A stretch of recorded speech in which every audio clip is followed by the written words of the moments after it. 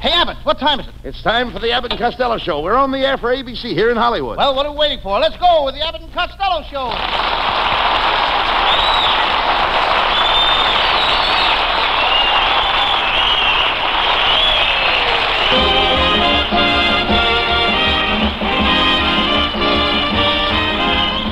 Yes, it's the Abbott and Costello Show, produced and transcribed in Hollywood for your listening and laughing pleasure.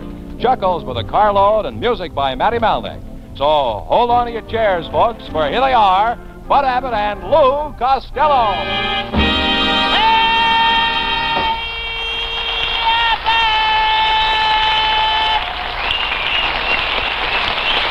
All right. Costello.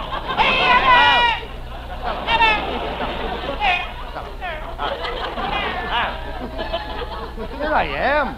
I know it. I put you there. All right. Why are you so late? Why are you late again? Why am I late again? Yes. Well, I've been helping my Uncle Tom Zizimers in his butcher shop in Baltimore. He's having a sale on lamb chops for $4 a pound. Wait a minute. He sells lamb chops for $4 a pound? What does he pay for them wholesale? About 6 cents apiece. Then what makes the lamb chops so high? It's them little paper panties. The Garment Workers Union don't work for nothing, you know. Right.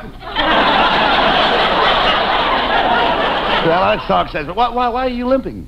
Well, when I was coming to the studio tonight, a big dog in the parking lot bit me on the leg. Costello, that dog might have rabies. Oh, gee, I hope he does. He'll name one after me.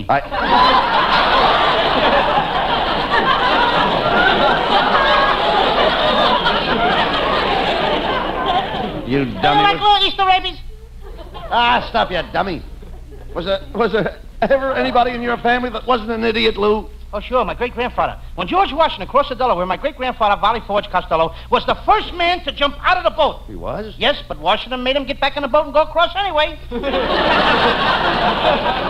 was the sissy. Well, never mind that. What makes you look so tired? Didn't you get any sleep? Oh, I snored so loud last night I kept waking myself up. Well, if you snored so loud, why didn't you do something about it? I did. I moved to another room. Then I dreamed about Marilyn all night long. By the way, how are you getting along with Marilyn? We're hitting it off pretty good. You are? Yep. I keep putting my head on her shoulder, and she keeps hitting it off. Costello? All right. Costello, why don't you go back with the rest of the baboons? Okay. Any message? Get them out of here.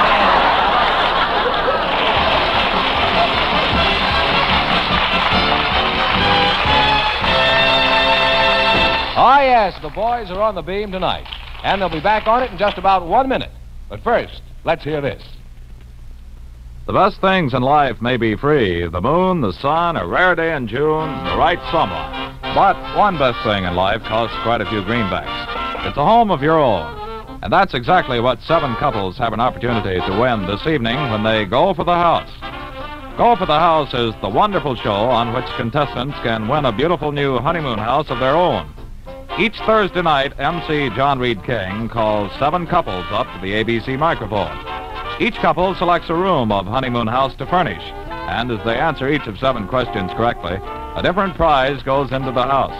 After the 3rd question, they can take their prizes or go for the house. If they answer their 7th question, they win the honeymoon house. For a show filled with 30 minutes of excitement and suspense, don't miss Go for the House this evening over most of these same ABC stations. And now back to ABC's Abbott and Costello Show.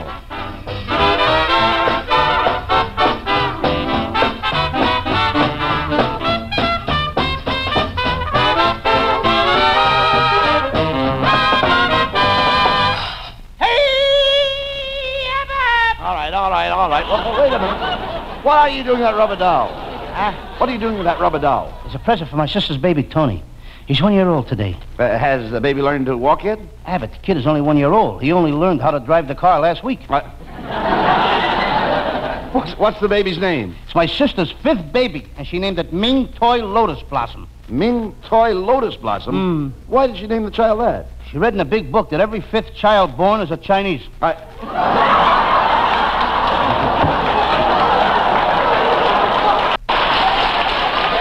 That, Lou. What is your sister's husband doing now? What's he doing now? He had a little filling station. And what a filling station. But they picketed him and closed him up. Now he's opened a skunk farm. A skunk farm? Mm-hmm. A skunk farm? He figures that's one business the union won't stick their nose in.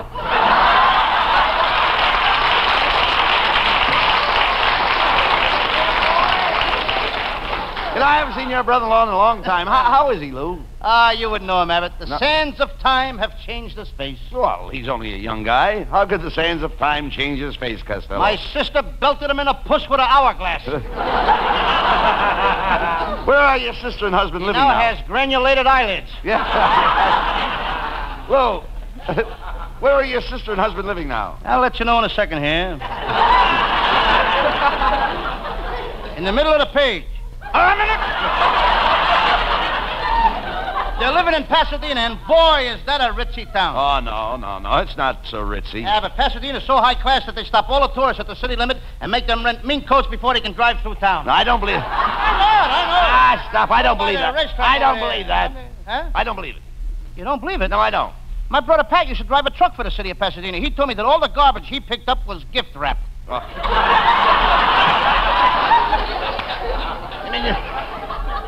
You mean your brother Pat drives a garbage truck? Oh, he's just doing that until he gets his new invention on the market. His invention will change the whole toothbrush industry. What is it? A tooth on a stick to clean brushes.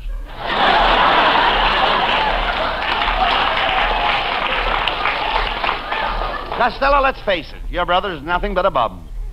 I beg your pardon? I said your brother is nothing but a bum. Abbott, that's why I can't sleep at night.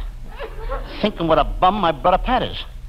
Well, if you can't sleep, why didn't you count sheep? I did. Once I counted to 10,000 sheep. I was just ready to fall asleep when along came a black sheep, and I got to thinking what a bum my brother Pat is, and I couldn't sleep the rest of the night. Costello, with all the thousands of people that have no place to live and are looking for vacancies, how can you walk around with a big empty head like that? Show me in the script where it says anything like that. Oh, wait a minute. I can tell a joke. I'm a pretty good showman. Yeah? Yeah. You tell a joke like P.T. Barnum. P.T. Barnum is dead. You keep telling those kind of jokes, you'll join them. I don't know.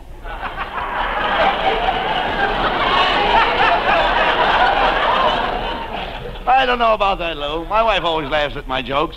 Did you ever notice those little crow's feet around her eyes? Those are from laughing at my jokes. If those are crow's feet around your wife's eyes, the crows that made them must have been wearing baseball shoes. How can you say that? My wife, Betty, has a beautiful face. She's got an automobile face.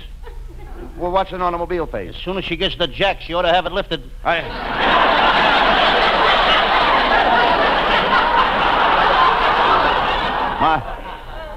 My wife is okay. And you'd better be off if you found a nice home. Well, you'd be much better off, Lou, if you found a nice home with a loving girl and got married Do you yourself. know where you're at? No. I don't. But my wife is okay. You'd be better off if you found a nice home, loving girl. I'm lost myself now. I found it. All right, I found mine.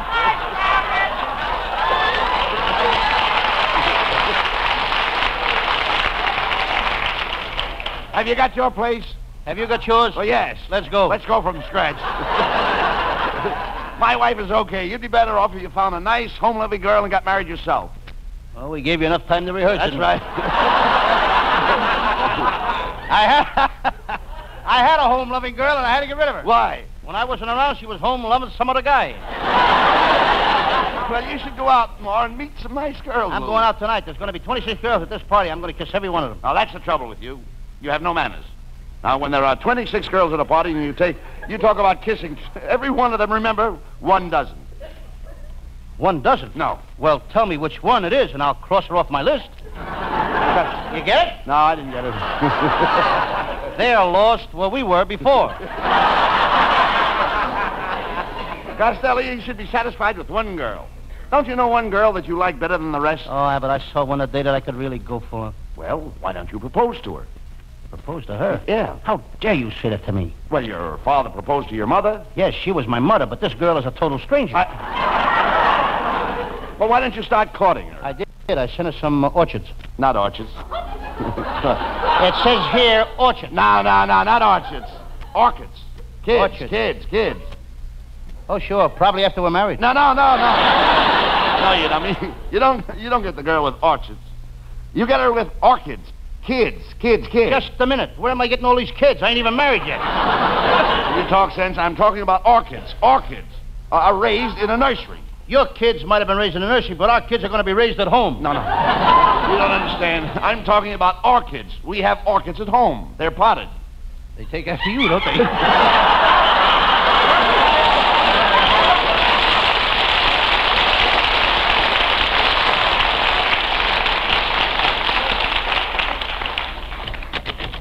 Pardon me, Mr. Costello, do you mind if I make an announcement? This is Abbott's nephew, folks, and any statement that he makes does not necessarily reflect the views of a human being. No, go ahead. Go ahead, Norman, make your announcement.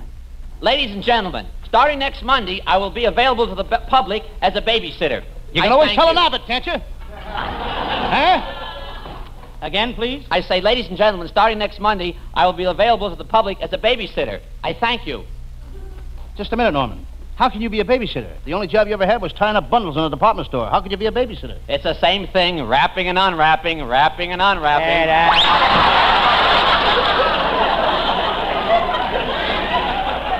Well, hello, boys. Hello, Viola Vaughn. Viola Vaughn, Lou. Boy, I'm glad you showed up early, Viola. Tonight I'm going to sing a song just for you. Why, Costello, I didn't know you sang. Oh, I got a high voice. I can hit a high U above T. Hi, you. Fine, thanks. How you?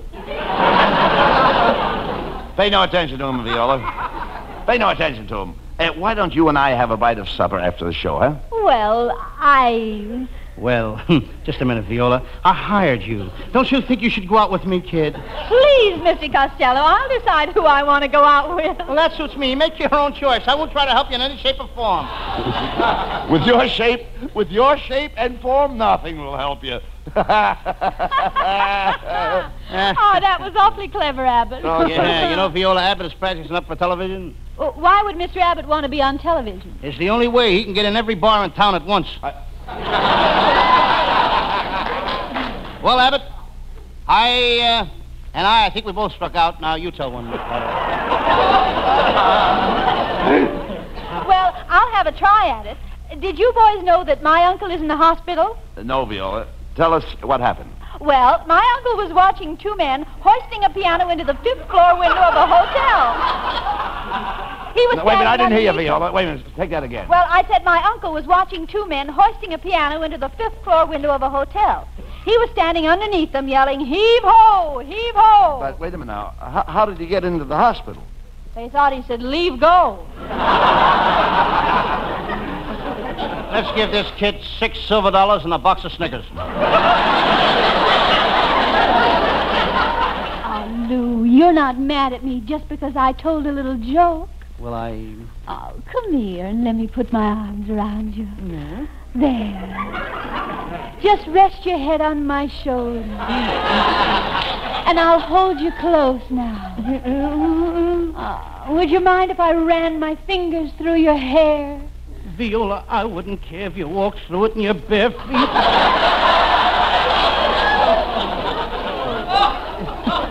Viola, when you hold me like this, I get an aching feeling in my chest.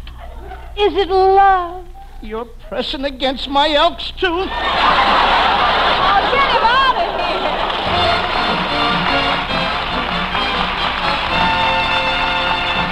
And as the plot thickens, we'll ring down the curtain on the nonsense just long enough to bring you this message. How much do you think crime cost the citizens of the United States last year? According to figures gathered from the files of the Federal Bureau of Investigation, the answer is more than $100 million. This alarming fact is one of many revealed to listeners of This Is Your FBI, broadcast over most of these ABC stations each Friday night.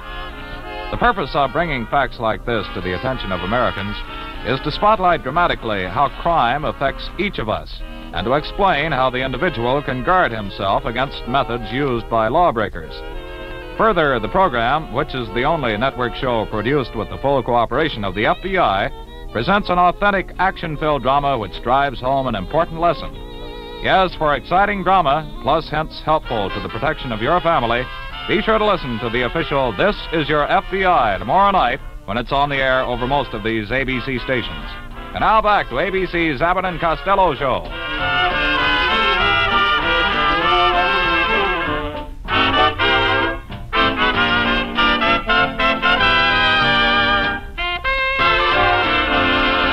now the spotlight turns to Hal Winters, our singing star. Here he is with Matty Malnick and his orchestra.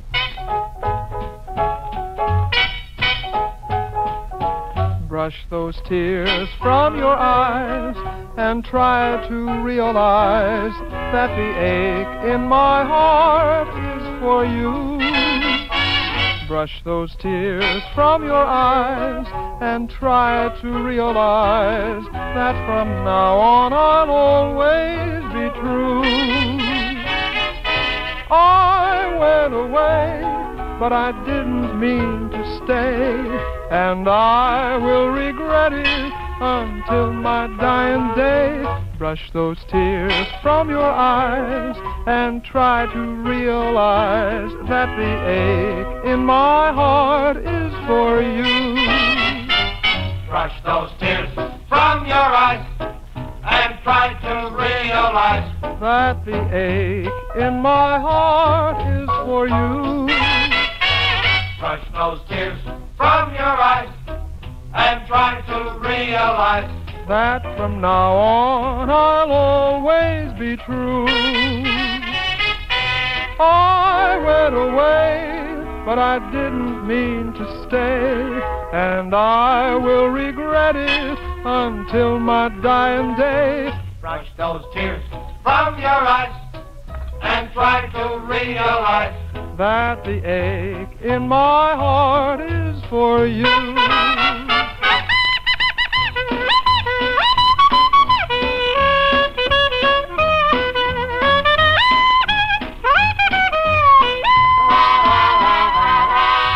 I went away, but I didn't mean to stay, and I will regret it until my dying day. Brush those tears from your eyes and try to realize that the ache in my heart is for you.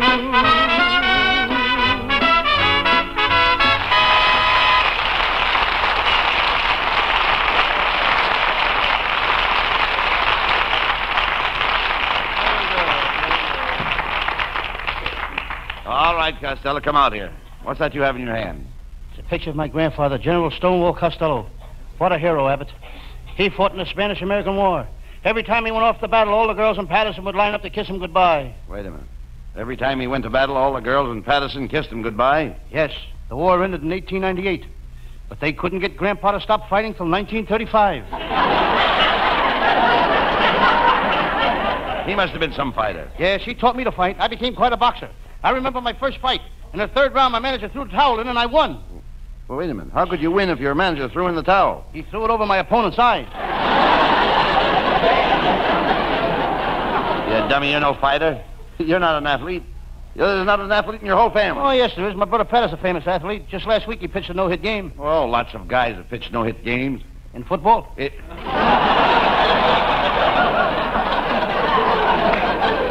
Costello, you and your brother Pat are the dopiest guys in the world. Yes, there ain't nobody a dopier than him and me. Well, now, that's incorrect. You should say there's nobody dopier than he and I. Okay, there's nobody a dopier than him and you. Well, never mind that. How's Pat getting along with his new girl? Oh, well, for a while, he had it pretty tough. Every time Pat went over to see her brother would throw him out of the house. Last week, her brother went away to college, and things are different. What do you mean? Now her father throws him out of the house. Is Pat working? Oh, yes. He's got a job with a milk company, and he works like a horse. What does he do? He pulls one of the wagons. Costello, What do you want, Norman? are you going to do another one of them Sam Shovel misery programs tonight?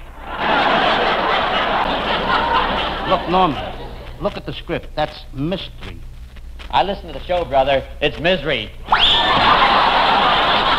Abbott, if you don't keep that nephew out of here, I'm going to flatten him. I'll hit him in the head so hard that his shoes will have 3 tongues. I'll lay off.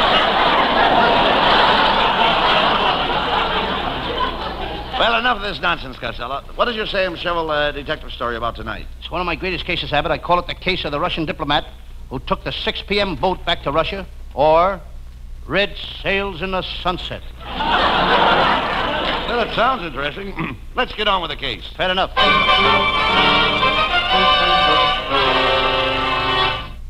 Yeah, I'm Sam Shovel. Sam Shovel, private detective. The detective business has been lousy lately. I ain't got a nickel to my name.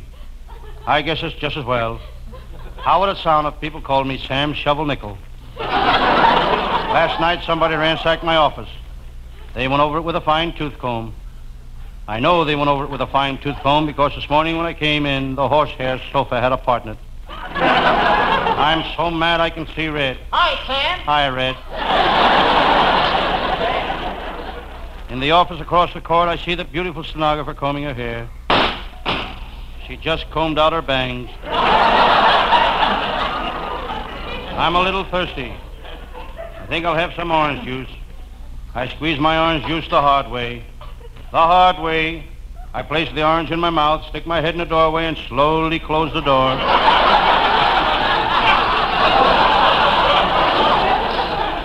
On my way to the office, I found a woman's handbag. I wonder what's in it. I decide to empty the contents on my desk.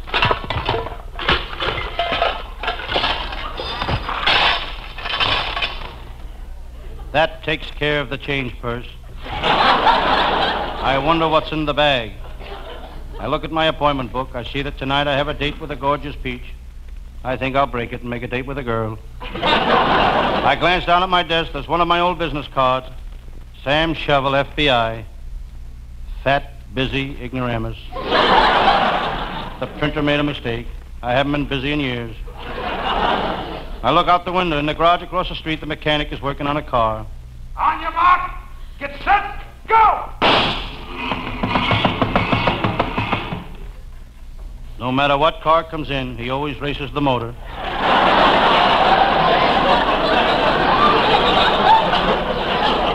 Coming up the street, I see my pal, Lieutenant Abbott of the Homicide Squad. What a cop. Whenever the police department makes a raid, Lieutenant Abbott is a spearhead. Not that he's so brave, but he's the only cop in the department with a head like a spear. Abbott is a quiet cop. Every Sunday he sits home and listens to the radio. He's trying to win the jackpot on Stop the Music.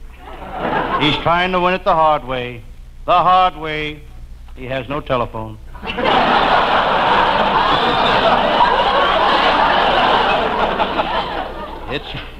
It's a chilly day, and I've got a fire going in the kitchenette of my little office. There's a kettle boiling on the stove. Hello, Sam Shovel. What's that smell coming from your kitchenette? It's my washing. I thought it smelled too good to be your cooking. I'm mighty tired, Sam. So are your jokes. I'm really tired. I just been out on a wild goose chase. What were you chasing? A wild goose. Lieutenant Abbott used to be a comedian. Tried to make a living.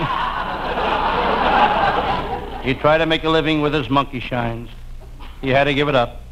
There's no money in shining monkeys. Lieutenant Abbott, I've got bad news for you. Your cook was picked up this morning for passing a bad check. Whose check was it? Yours. That's not funny, Sam Shovel. You weren't a friend of mine, I'd punch you in the nose. I knew Lieutenant Abbott was only bluffing.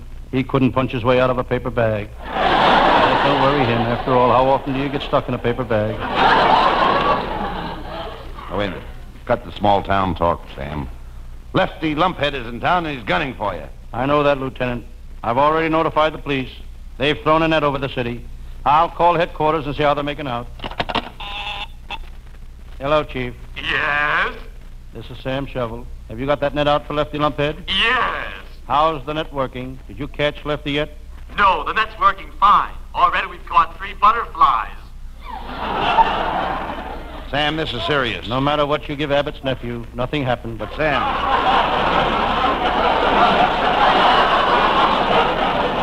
Sam, this is really serious. Lefty Lumphead is a killer. He's out to get you. He may be on his way here now, and I know you're afraid of him. Me, afraid of Lefty Lumphead? Pish, tush. I'd like to see the day I'd be afraid of him. Hello, Sam. This is the day.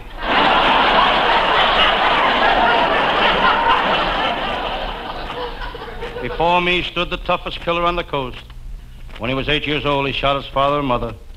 Then he asked the judge for mercy on the grounds that he was an orphan.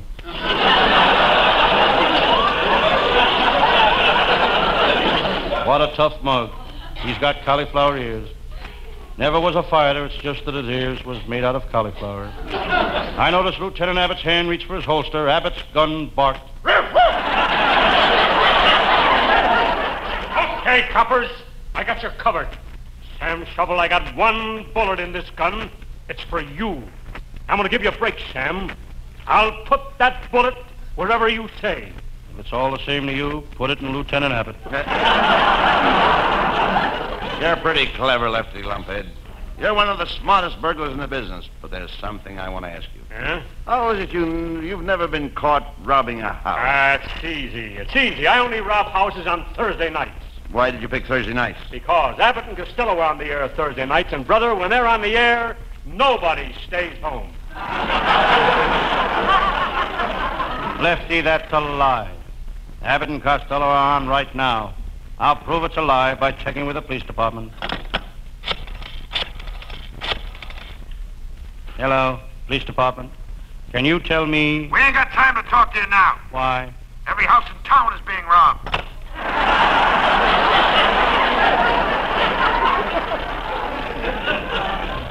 I had taken all I could stand from that killer. Quick as a flash, I pulled my gun. Sam, Lefty is seriously wounded. Your bullet went through his shoulder. Call the hospital. What have you done? What have you done? Sam Shovel, you shot my boyfriend. Lefty's girl, the most gorgeous mall in the underworld. She's beautiful. Look, he's bleeding. Call the hospital. He's the only boyfriend I've got, and he's liable to die. Call the hospital. If he dies, who's going to love me and squeeze me and kiss me? Call the morgue.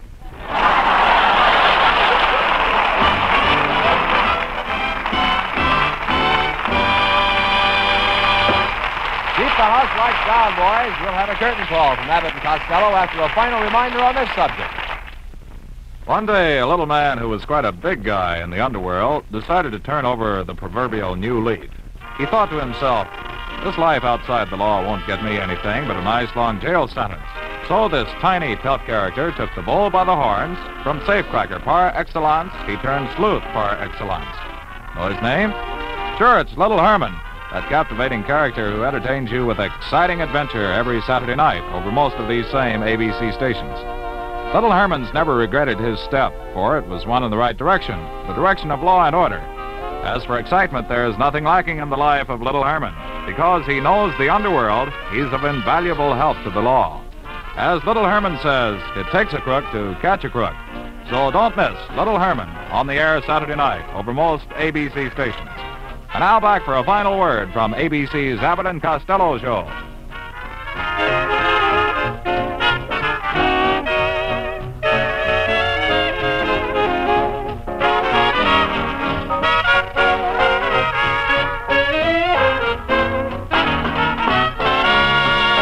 Well, Costello, you sure worked hard tonight. Yep, but you know my motto, hard work never hurt anybody. That's what I keep telling the people that do my work. Well, you should thank the people that do your work. I'm going to do that right now, Abbott. That's First, right. I want to thank our writing staff, headed by Eddie Foreman, with Paul Conlon, Pat Costello. Wait a minute. And our band leader, Matty Malnick. You're right. And let's not forget our producer, Charles Vander. See you next Thursday night, folks. Good night, folks. Good night to everybody in Patterson. Good night.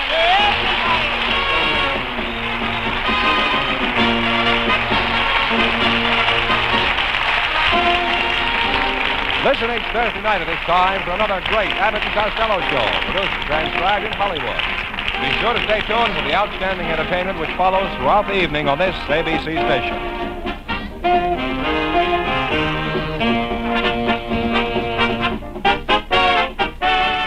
This is ABC, the American Broadcasting Company. 8 o'clock at KECA, AM and FM, Los Angeles.